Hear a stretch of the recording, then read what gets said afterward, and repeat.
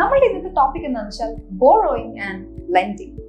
കൊടുക്കുക, വാങ്ങുക, അല്ലെങ്കിൽ ലെൻഡ് ചെയ്യുക. ലിറ്ററലി അങ്ങനെയല്ല അതിന്റെ അർത്ഥം. അപ്പം നമുക്കത് എന്താണെന്ന് കൂടുതൽ ഇതിനകത്ത് അറിയാം. അപ്പം അത്തരം രീതിയിലുള്ള കോൺവെർസേഷൻസ് അല്ലെങ്കിൽ എവിടെയാണ് ഇത് ഉപയോഗിക്കേണ്ടത്, ഏതൊക്കെ പൊസിഷൻസ് ആണ് ഇതിന്റെ കൂടെ പോകുന്നത്, ഇതൊക്കെയാണ് നമ്മൾ ഇന്ന് ഡിസ്കസ് ചെയ്യാൻ പോകുന്നത്. ഗ്രേറ്റ്. അപ്പോൾ അതിനെല്ലാത്തിനും മുമ്പ് ക്യാപ്ഷനിലേക്ക് എല്ലാവർക്കും സ്വാഗതം. എന്റെ പേര് രമ്യ.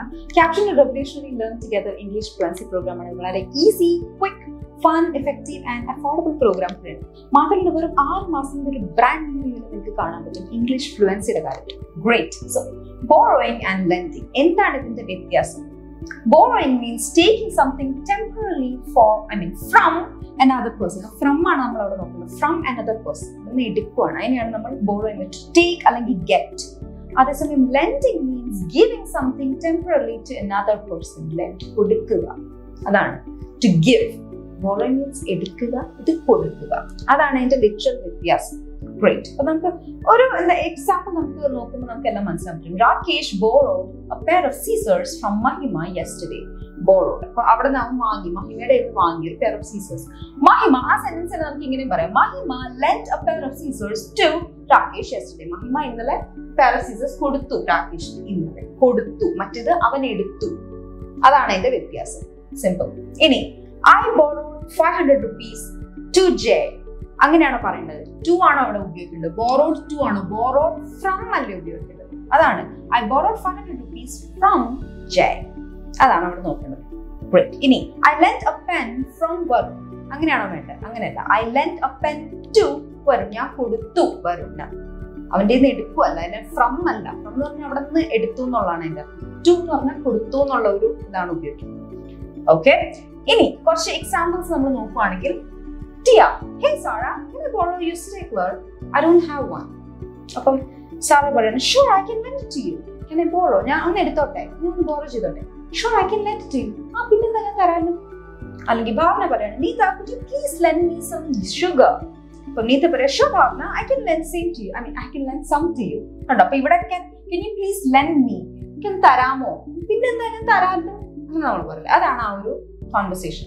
അടുത്തതിനകത്തേക്ക് പോകുന്നതിന് മുമ്പ് എനിക്ക് ഒരു ചെറിയ റിമൈൻഡർ ഇപ്പോൾ ക്യാപ്ഷൈൻസ് ലേണിംഗ് സ്റ്റൈലിൽ നമുക്ക് ഒരുപാട് ഫീച്ചേഴ്സ് ഉണ്ട്. Like live classes, speaking opportunities, അതായത് നമുക്ക് സംസാരിക്കാനുള്ള ഓപ്പർച്യൂണിറ്റീസ്. ആൾക്കാർക്ക് ഇംഗ്ലീഷ് അറിയാമെങ്കിലും സംസാരിക്കാൻ, ഒരു കോൺവെർസേഷൻ, ഒരു കമ്മ്യൂണിക്കേഷൻ നടത്താൻ ഭയങ്കര പേടിയുണ്ട്. അപ്പം ഈ ഒരു പ്ലാറ്റ്ഫോമിൽ ആ പേടി വേണ്ട. കാരണം അത് പ്രോപ്പറായിട്ട് നമുക്ക് നടത്താനുള്ളൊരു അടിപൊളി പ്ലാറ്റ്ഫോമാണ്. മറ്റു പിള്ളേരുമായിട്ട് ചേർന്ന് നമുക്ക് പഠിക്കാം. നമ്മുടെ ഐഡിയാസ്, നോളജ്, തോട്ട്സ് ഇതൊക്കെ നമുക്ക് ഷെയർ ചെയ്യാൻ പറ്റും.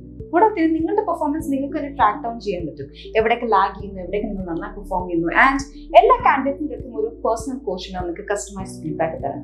ഇതെല്ലാം കഴിഞ്ഞ് കോൺസെപ്റ്റ്സിനെ കുറച്ചുകൂടെ സ്ട്രോങ് ആക്കാൻ വേണ്ടി ഡെയിലി മൈക്രോ ലെസൺസും കിട്ടുന്നതായിരിക്കും. അടിപൊളി പാക്കേജാണ്. എന്താ നിങ്ങൾ ട്രൈ ചെയ്ത് നോക്കും. ഓൾറൈറ്റ്.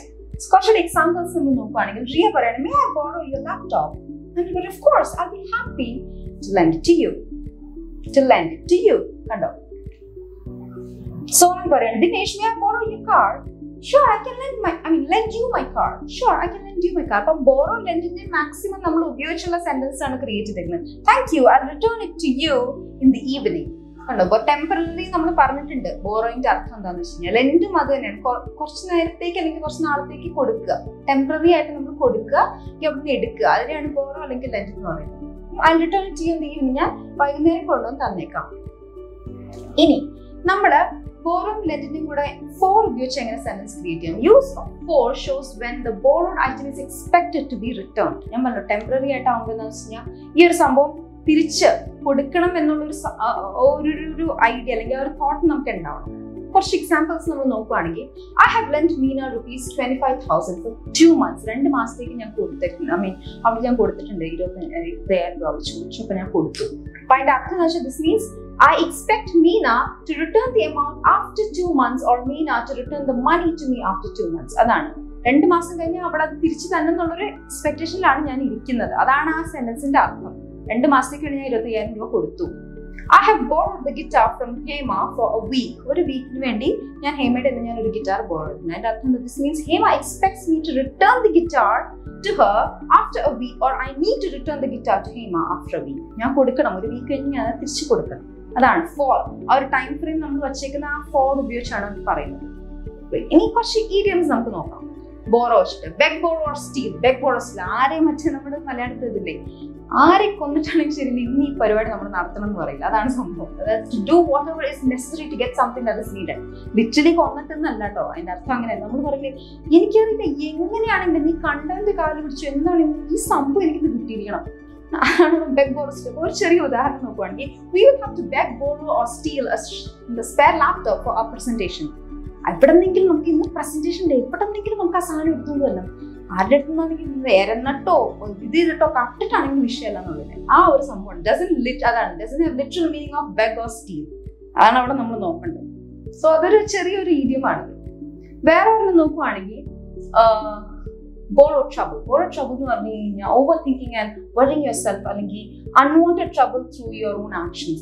നമ്മൾ വെറുതെ എന്തിനും പ്രശ്നങ്ങൾ വരുത്തി വെക്കണം നമ്മൾ ചോദിക്കില്ലേ, why are you borrowing trouble by thinking about the medical expense? ഇത് ആലോചിച്ച് ചുമ്മാ പ്രശ്നങ്ങൾ വരുത്തി വെക്കുന്നത് എന്തിനാ? അത് ഇവർ നോക്കിക്കോളും. The insurance company will take care of it. ഇതാണ് അതിന്റെ സിമ്പിൾ ഉപയോഗം. ഇനി ലെൻഡ് എന്ന് പറഞ്ഞു കഴിഞ്ഞാൽ കേൾക്കാൻ ഒരാള്, to listen to someone carefully and സിമ്പത്തറ്റിക്കലി. ഒരാളൊരു കാര്യം പറയുമ്പോൾ വളരെ കാര്യത്തോടുകൂടി നമ്മളത് കേൾക്കുക, അല്ലെങ്കിൽ ക്ഷമയോടുകൂടി നമ്മൾ കേൾക്കുക. നമുക്ക് അവരോട് കേൾക്കാൻ നമുക്ക് തോന്നുകയാണ്, അതായത് എന്തോ പറയാണ്, ഇറ്റ്സ് ആ ഡ്യൂട്ടി ടു ലിസൺ എന്നുള്ള ഇതില്ല. അതാണ് lent N year. If you lent me your years I can explain how this machine works. ഞാൻ പറയുന്നത് കേൾക്കുകയാണെങ്കിൽ ഞാൻ പറഞ്ഞത് എങ്ങനെയാണ് വർക്ക് ചെയ്യുന്നത്. Okay fine. അതാണ് ഇപ്പം ജസ്റ്റ് ഈ ഒരു വാക്കുകൊണ്ട് കുറച്ച് ഇഡിയംസ് ഉണ്ട് എന്നേ ഉള്ളൂ അവിടെ. ഓൾറൈറ്റ്. ലെൻഡ് എ ഹാൻഡ് എന്ന് പറഞ്ഞാൽ to help. Lent me hand നമ്മൾ പറയുന്നത് ഒരുപാട് സ്ഥലത്ത് കണ്ടിട്ടുള്ളതാണ്. If you lent me your hand we can finish this project in no time. നീ എനിക്ക് ഒന്ന് സഹായിച്ച, ഒരു കയ്യിലൊന്ന് സഹായിച്ചു കഴിഞ്ഞാൽ നമുക്ക് ഈ സംഭവം ഇപ്പൊ തീർക്കാൻ പറ്റും നമ്മൾ പറയില്ലേ, അതാണ് ലെൻഡ് എ ഹാൻഡ്. സോ ഇതൊക്കെയാണ് ഈ എന്താ പറയുക ബോറോ അല്ലെങ്കിൽ ലെൻഡ് ഈ ഒരു കോണ്ടെക്സ്റ്റിൽ നമുക്ക് ഉപയോഗിക്കാൻ പറ്റിയ കോൺവെർസേഷൻ എന്താ പറയുക ഫ്രേസിങ്സ് അല്ലെങ്കിൽ എന്താ പറയുക ഇഡിയംസ്.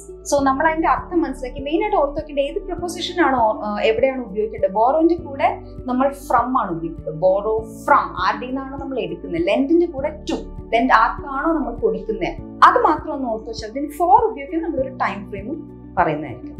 I think ഈ ഒരു ചെറിയ വീഡിയോ നിങ്ങൾക്ക് യൂസ്ഫുൾ ആയിട്ട് തോന്നിയെങ്കിൽ like, share, subscribe and comment ഉറപ്പായിട്ട് ചെയ്യുക. ഡൗട്ട്സ് ഒക്കെ എന്തെങ്കിലും ഉണ്ടെങ്കിൽ കമന്റ് സെക്ഷനിൽ ഇടുക. ഞാൻ നേരത്തെ പറഞ്ഞ ക്യാപ്ഷൻ്റെ ഫ്രീ ട്രയൽ കിട്ടാൻ അല്ലെങ്കിൽ അത് ട്രൈ ചെയ്ത് നോക്കാൻ visit capshine.com അല്ലെങ്കിൽ Capshine ആപ്പ് ഡൗൺലോഡ് ചെയ്യുക. അടുത്ത വീഡിയോ കാണുന്നവരെ ബൈ ഗൈസ്.